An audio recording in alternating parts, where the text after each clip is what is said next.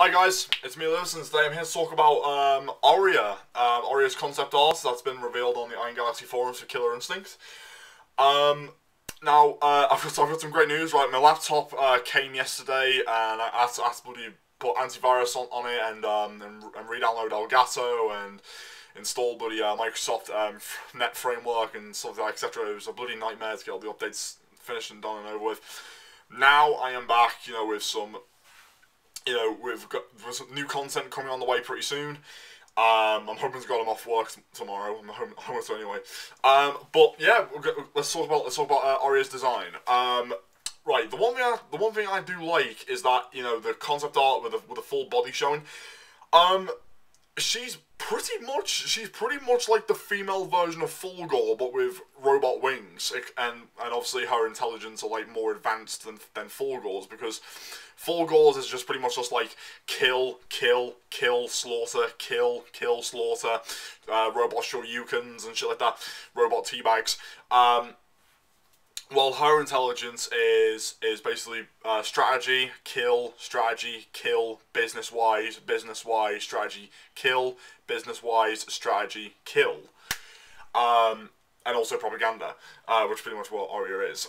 She does to me, when I look at her, it looks like to me that she does perform a lot of propaganda to like fool the entire world, saying that, oh, Ultratech are good people, but no, there's bloody conspiracy theories behind the bullshit. But yeah, Aria's design, I have to say, it's pretty damn impressive. And yet, quite a few people are shouting waifu. What? Yeah, they're quite a few people are shouting waifu. She's a fucking robot, for God's sake. Where are you gonna stick your dick in? Think. I mean, people are calling Hisako waifu, for Christ's sake, and she's a fucking ghost, and, like, what the fuck, man? Look, you can go with Sadira, Orchid, Maya, or Riptol, wait, what? Or Conrad, but, yes, Conrad, people have been shouting waifu for Conrad for some bizarre reason, but Aria? She's a fucking robot! What the fuck is wrong with you people? I swear to God. But yeah, After they revealed the Aria's trailer, they're also going to what I've been hearing is that they're going to reveal what is it? They're going to reveal the season 2 story mode for the roster, which is pretty cool. And the question is, what's going to happen after that? Are we going to see season 3, which I'm hoping to anyway, because Adam Isgreen did confirm saying that Kimwu and Tusk are coming back. I'm hoping Idol and Gargos as well, because we want to see them too also. But are they going to announce season 3 at this year's E3, PAX, Evo, and Gamescom? We don't know. In fact, they could announce it at any fucking time. We have no idea, because I'm always getting this. Ever since season 2 came out, and season 2 has had a few ups and downs, but it's still sold pretty damn well. My question is that, where are they going to go after that with season 3? Nowhere, because the way I'm looking at season 3, it's going to be the final season, because Microsoft and Iron Galaxy need to understand is that we don't want a season 4, because no one's really going to give a shit. All we just want is just the four remaining characters left, along with some new ones. That's all we want for season 3.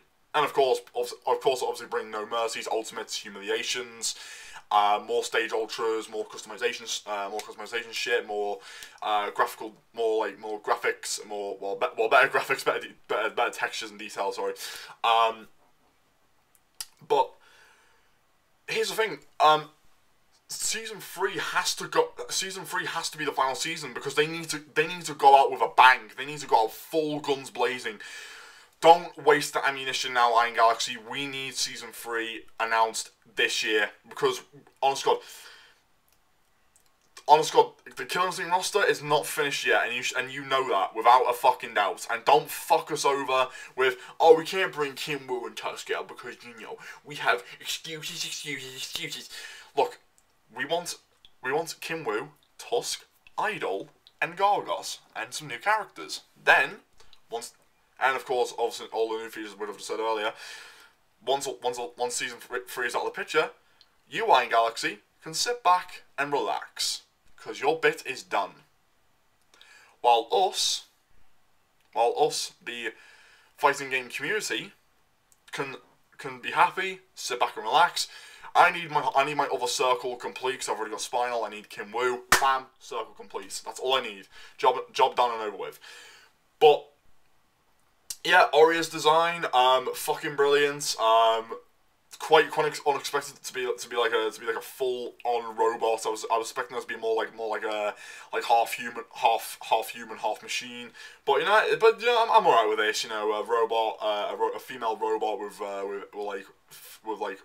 robotic angel wings, shit like that. You can tell she's gonna fly all over the fucking place, which is gonna be quite a nuisance, I have to say. You can can also tell she's gonna be broken as hell and shit like that. But yeah, that's all I have time for, guys. Don't forget to rate, comment, and subscribe.